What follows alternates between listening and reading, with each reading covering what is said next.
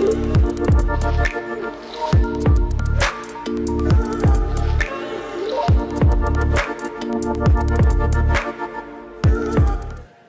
welcome back to Adobe Live. We made it back. The internet broke here at OFFF in Barcelona. And you know, this is what you get when you put 5,000 people into one place. Boom, everything breaks. But we're back, and we hope we can stay back for Olivier Huard. Hey, Olivier. Hi. How are you? I'm fine, and you? I was just thinking, oh, shit, I hope I'm not speaking French right now. No, anyway, we're back, and we're going to be talking about pixel art. And pixel art is something, I actually met Olivier quite some years ago. Yes. I don't think we had white beards No, then. not yet. And I was amazed by his three-dimensional pixel art. It had like grids and things, and then he also participated in one of our Adobe Creative Jams. Yeah. And yeah, you won that one. No, we were the second. The second one. Second one. Okay. Do you remember who was first? To be honest, no. Okay. sorry for the winner. I don't remember your name. Well, anyway, until for the next 30 minutes, we're going to be talking about pixel art, and there's been quite an evolution in Olivier's work. Actually, Olivier also worked for us at Adobe since last year. Yes, more than 1 year now. So he joined the team, and he's now part of the Adobe family as well. But before that, he did that pixel art. So let's have a quick, give a little bit of introduction. What is pixel art and what it is that you do? Oh, and okay. So do you still have your pixel art that you did for the Creative Jam somewhere? Oh, yes, this one. There we go. That's it. Yeah. Oh, first Creative Jam in Paris. That's clickbait right there. Yes. Okay. Yes. So here, I think you will find the steps, but here is the pixel art I did with my friend Nask. We spent nearly 4 hours to do that. It was a very good test to work together and to use some very good tips and tricks to be more productive. And yes, pixel art came from the oldies. First of all, pixel art was an obligation because you didn't have choice to use pixel art to create graphic for the computer. But now, of course, with the evolution, you have all the pixels that you want, but I'm still using very, very low resolution to create fun stuff. So that's it. Like, is it called like 8-bit stuff or 16-bit? 8-bit and sometimes even 1-bit stuff. 1-bit? Yes. Okay. I'm also doing. Can you explain a little bit of the difference? Yes, 1-bit, it's only black and white. Okay. Like the old Nokia, for example, and old. Or the first Game Boys? Yeah, the first Game Boys is 2-bit because you have grays. Yes. 2 black, white, and 2 grays. Yeah. And that's the difference. And so the more you have, the more you can do, but you can. It's better to do 8-bit. I prefer to do 8-bit. Yeah. Okay, cool. All right. Show us some of that pixel art, and you know, I immediately get the vibe of games, and you know, from our youth, but it's definitely a style that that can be used on many different kinds of applications. Yes, you can use it in many different ways, and you can do pixel art with a lot of different things. You can do pixel art, of course, with a computer, with paper, with even with coin. If you have Lego, of course, Lego. Yes. And with coin and with a beer cap, and you can imagine whatever you want. With Post-it. Many years ago, there were Post-it wars where people created. On the office windows. Yes, that's it. Yeah. And yes, there is a lot of possibilities. That's what it's fun. But I prefer to work digitally. Okay. Maybe I can show you, for example, this kind of thing. It's a really good exercise because I decided to recreate all the Street Fighter 2 characters in only 16 by 16 pixels. Okay. So it was a little bit tricky because, as you can see, it's hard to identify characters, but I think I did the job. So it was really cool to create. There is a smaller version. And then, of course, the smaller they become, the more you recognize them, right? Yes, and that's a good point because you can create a very big pixel art, and if you are very, very close to the pixel, you will not see the entire pictures. If you are not in front of the pixel art, you will see the entire. Sorry, sometimes my English. Yeah, that's okay. On the way. I can show you. There is a project which is very important for me. Maybe the Star Wars thing, because it's May the 6th today. Yeah, May the 6th. We are a little bit late, but okay. Yes. May the 6th. There's. Oh yeah, yes. there is May the 6th. Yes. Oh, you're right. Yeah. I prefer May the 4th. Yes, of course. So in this visual, I decided to create something different because, of course, it's a pixel art, but I try to use different size of pixel. One pixel in the background has not the same size in its representation and in this one and in the front, very front picture. You can see the pixel are bigger than this one and than this one. It was really, really tricky to test, but it's cool. There is some detail. To create a sense of depth. Yes, and that you typically don't get in pixel art, right? Yes, and it was to create the same thing. Like imagine you create the pixel art and you cut it out in paper, and you place it on different layer, and you will see the first one will have big pixel, of course, because it's near to you, and the background will be very, very small. There is some detail. Another project that I really love is the floating city. I was very lucky because this city were printed into the book Master of Pixel Art, Volume 3. Yes, it's a really, really nice collection. If you love pixel art, you have to have a look at this book. And I decided to create a floating city in the mine, like Miyazaki can do with rocks and water, and so I decided to imagine for the moment only 4 cities. There is London. You can see some detail, and of course I did all the things pixel one by one or with a line or something like that, but it's one by one pixel. Yeah, and like Stuart says right here, when he was a kid, I used to draw pixel art on a ZX Spectrum. Oh, yeah. One pixel at a time. That was where it all started for me. Yeah, I started on on a French computer, M05, and I had an optical pen. Optical pen is when you touch the screen, it cut out not the laser, but the signal. So you was able to create a pixel with this. And there is Paris, of course, and you can New York. Do you do sketches before you start your work, or do you just start? It depends. It depends. For example, I can show you my last project, last FM station. So in a 3D? Yes, this is the first time I use this way of doing this. I decided to test using Blender to create a very quick sketch and just draw the outline, and after that, a classical technique. And just to finish, I decided to animate the LED panel.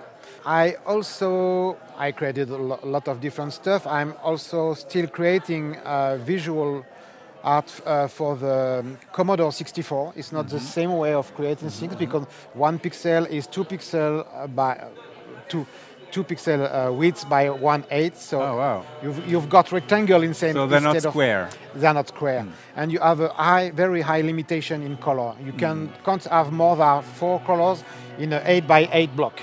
So you have to adjust the placement of your color.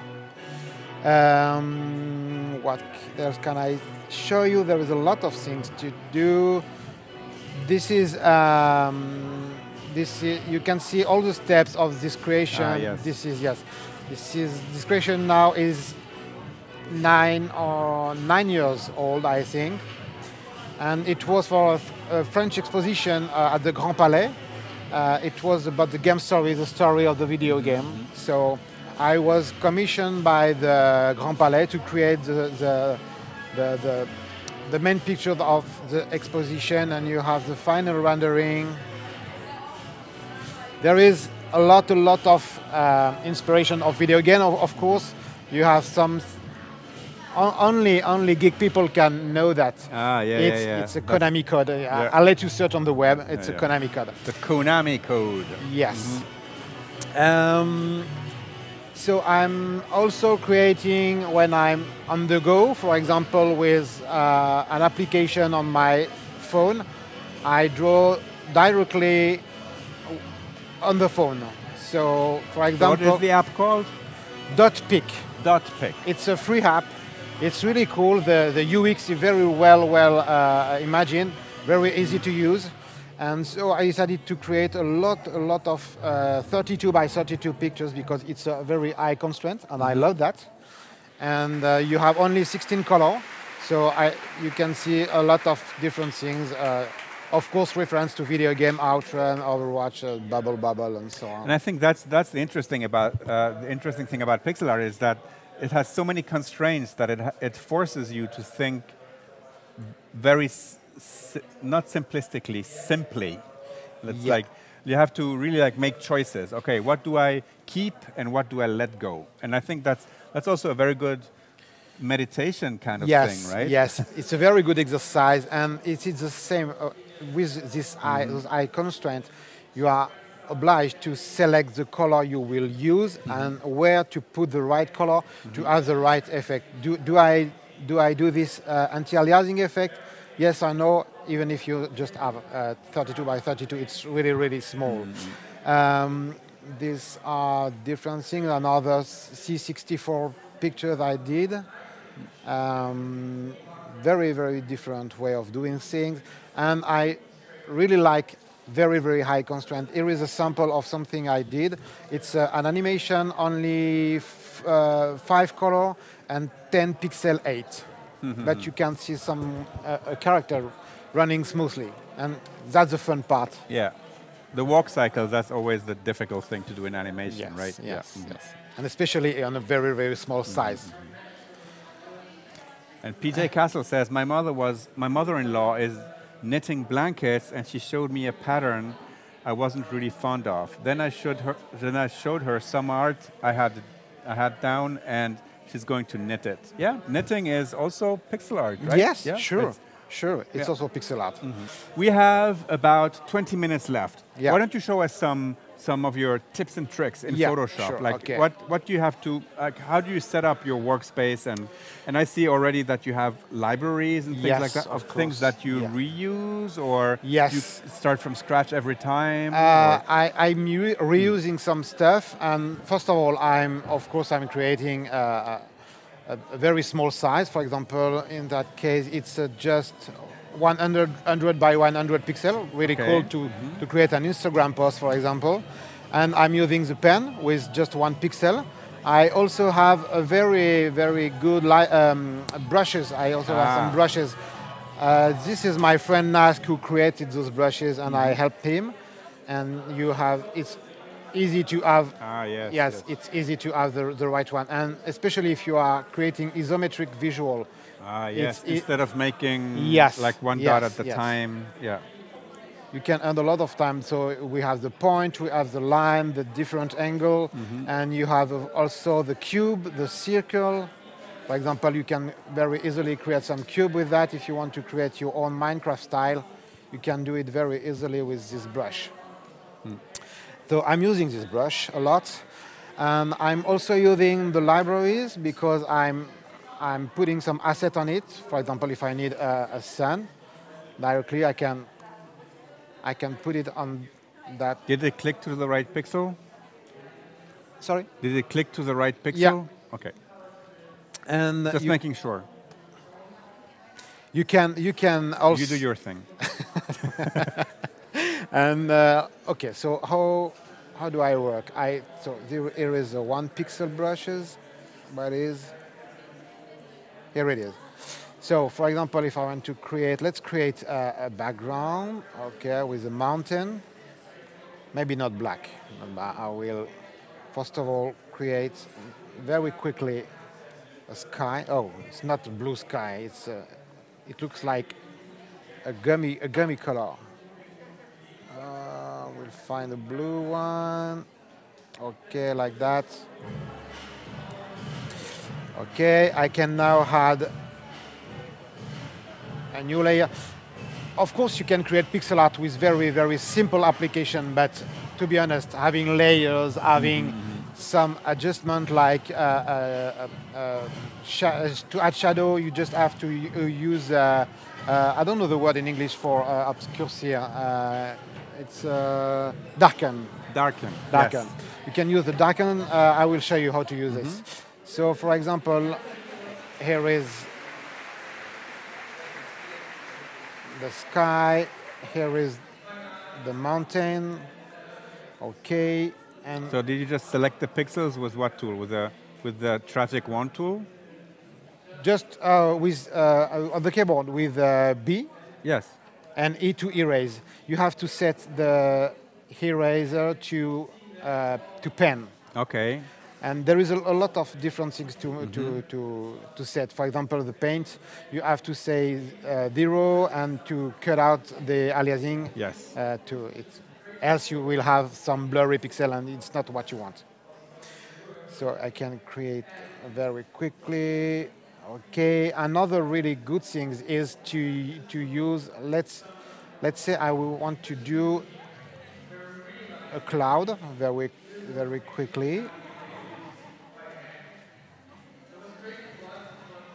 Okay. Now the really cool thing is using, I will put it on a new, oh, it didn't select just the cloud.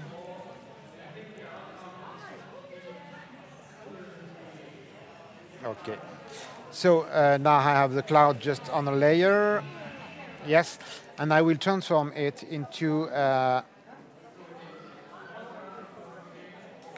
dynamic object. Smart object. Smart object. Smart object, and really, really powerful to use smart object when you are creating pixel art, because you can, with that, if I'm duplicating the cloud, I have another one here, another one here, and if I want to make some change, I just have to change one of the cloud, and this will change all the cloud on the pictures. So let's do that like that, very trying to do it quickly. Let's say, for example, I want to add some shadow on the cloud. I just have to save this one, and it will update all the cloud into the pictures. That's why we call them smart objects. Yes, it's a really, really useful way of doing things. For example, if you are creating some building, you just have to create one window and just duplicate it as a smart object. And if you have to change something, just change one. And it's really useful. Okay. And Ryan says, now I have the Super Mario Bros. 3 music playing in my head. Oh yeah, I understand you, because I'm a huge fan of chiptune music, but it's another subject, but I can also talk about chiptune music, yeah. Here are the cloud. So now take the eraser, bigger one. Okay, and let's add some shadow. So to add some shadow, I can create a new layer, darken opacity around 50-49. I'm selecting very dark blue because in black doesn't really exist into the shadow. It's dark blue but not black. And so link to this one, and it's going to be very easy to add shadow that way.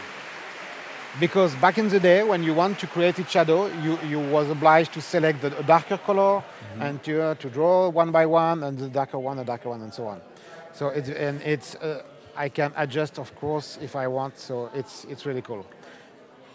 But I would say even that back in the day, you would have to code that pixel by pixel. Yeah. Right. It wasn't just easy like that. Painting or with the mouse and things like that. It's easier now, but it's good to know. It's good to know how to do that the old way. But we also want to be free. It's not a torture. You have to have a lot of fun. So use the tools you have to adapt them to create pixel art. Okay, so we can do add some rock maybe.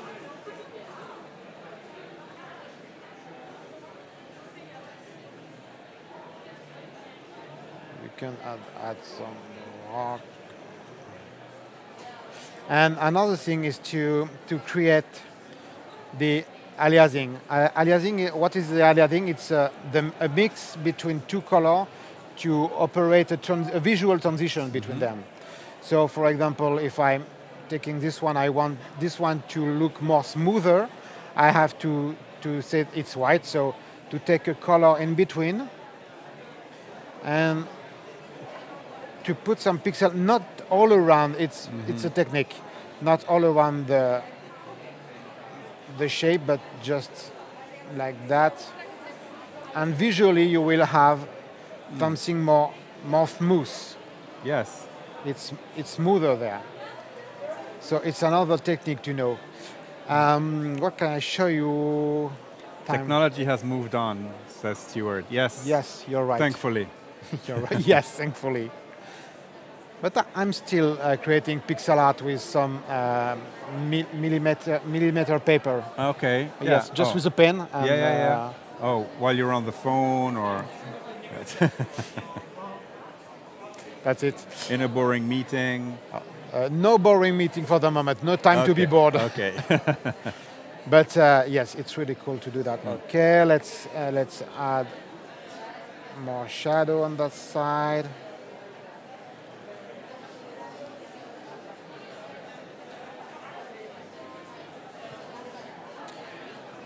And Stuart is saying, how would you create gradients, like pixel by pixel? Okay, good question. It's the hardest part, because to create gradient, you have to create what we call dithering. Dithering is a way of spreading pixel. I will show you, but we have to spread pixel. For example, if I want to create a gradient from this color to white, of course you can select a lighter one, a lighter one, a lighter one. But I will, for example, take a color there.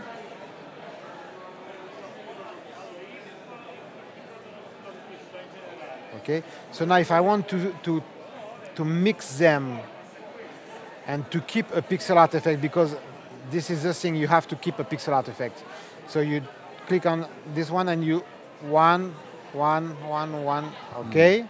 And the other line you have to spread more, because that will go like this. So with this one, I will do the same with a lighter color.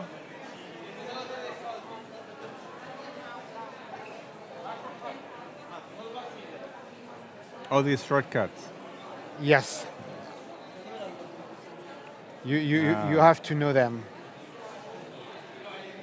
Okay. And to finish, you can imagine this one. So you will keep the pixel and the whole pixel effect. Okay.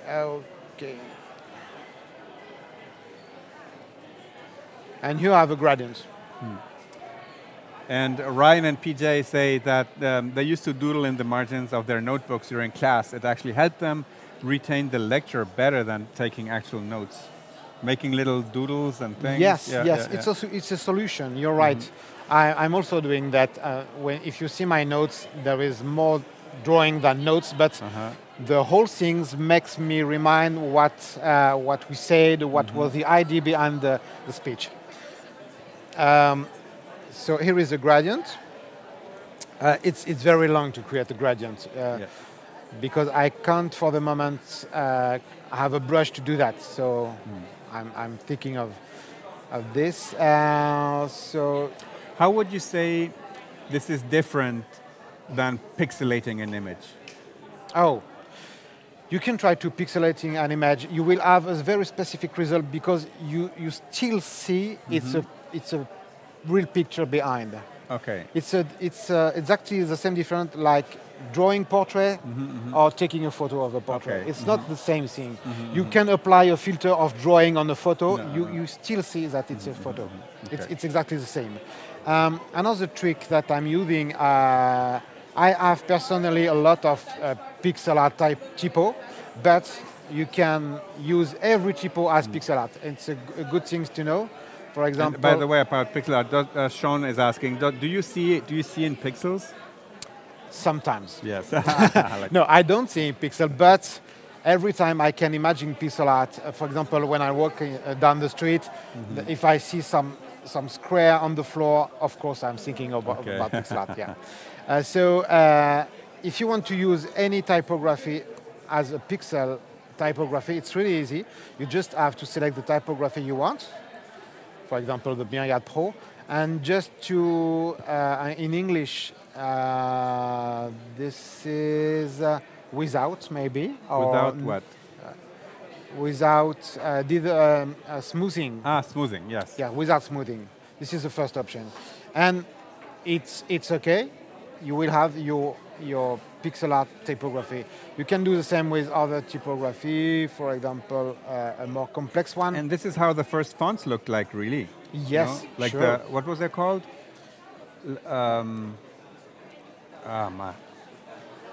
I can't remember. You in the chat, help me.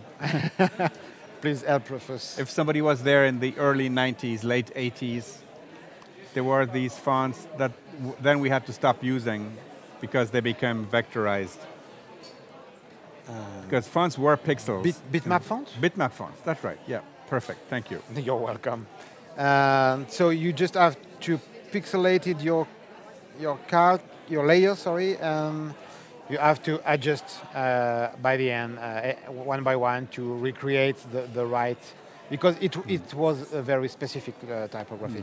So it's a cool thing to do. Another trick is, if you want to create pixel art and you want to print it, you should multiply only by 2, 4, 6, 8, or something like otherwise that. it dithers or it gets fuzzy. It will, and the other thing is to keep nearest,